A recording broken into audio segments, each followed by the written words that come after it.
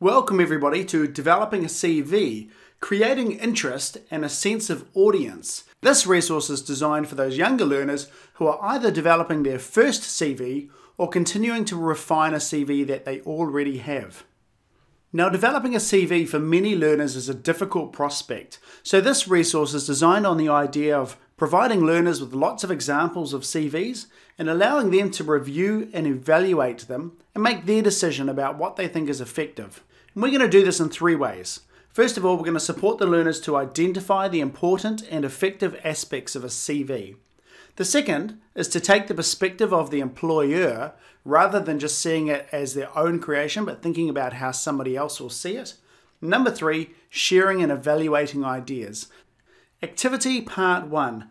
Now the idea is to break learners into small groups, and those groups are going to be the learner's company. So you let them come up with a company name, and this of course will be contextualized to your specific vocation. But for example, if you're running a hairdressing course, then each of those companies might be in charge of their own franchise of salons or so on. And so they can come up with a really neat name that reflects their company.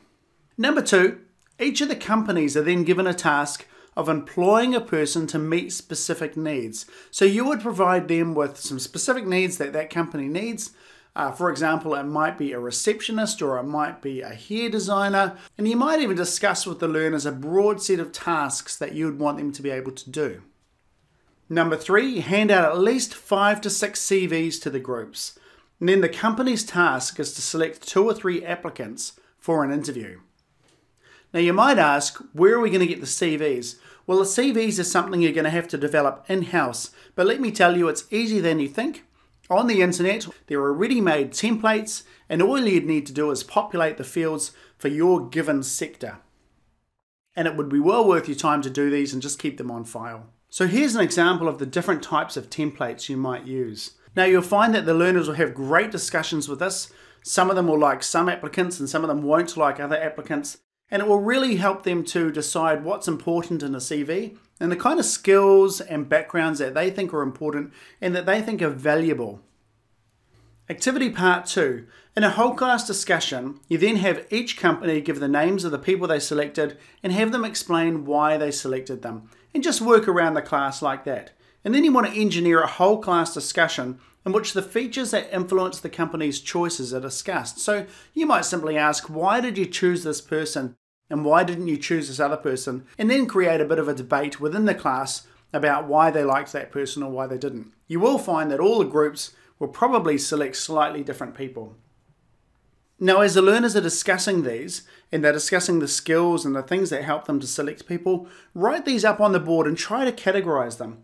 And you might, for example, get things like this. Plenty of work experience with that person. I liked the personal profile. I liked the qualifications that they had. Generally likable. I just liked the general idea of the CV. And often this turns into tone and professionalism. And you might draw these out more and more. Some people will like the style and design of particular CVs, and other people might like the idea that there are pictures or not pictures, colors or not colors, and so on. And finally, you'd ask the class, what can we learn about the features of a successful CV from this? And just generally open up that conversation. Activity part 3. Once all of those conversations are finished and learners have talked about what they like about some CVs and don't like about others and so on, is to give each company a list of questions to work through. So we really want to take advantage of the fact that they're engaged and they have these CVs in front of them.